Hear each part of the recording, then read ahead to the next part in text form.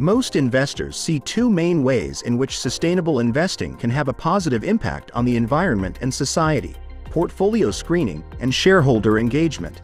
Yet, in our research, we found that some investors go beyond these two strategies and engage in what we call field building. Field building means that investors influence the fields in which companies operate. Fields are closely related to industries, but broader. They encompass not only companies, but all the stakeholders with which companies interact frequently, such as customers, the media, or other shareholders. Through these interactions, actors within fields develop assumptions, norms, and rules that shape the behavior of companies. Field building means that investors influence companies indirectly by either influencing other investors to exert pressure on companies or working toward changing the assumptions, norms, and rules that shape corporate behavior. In this video, we show two tactics through which investors can reshape the fields that surround companies. A first tactic for field building is shifting how other investors evaluate environmental and social issues by taking a public stance on these issues. By influencing other investors, an investor can change the fields in which companies operate and expose companies to more pressure for corporate sustainability. The Dutch shareholder, Follow This, has used this tactic very successfully.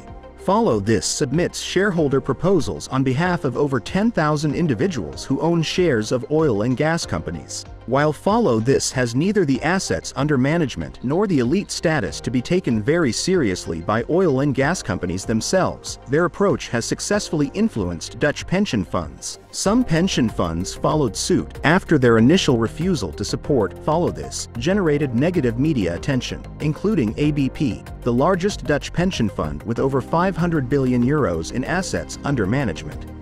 A second tactic for field building is helping to establish voluntary sustainability standards.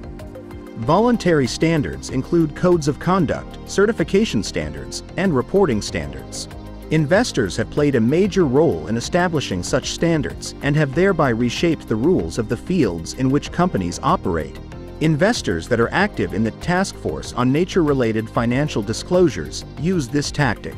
Many companies have little expertise on how to deal with biodiversity loss and other nature-related risks. This task force has therefore established clear standards for how companies can report and act on these issues.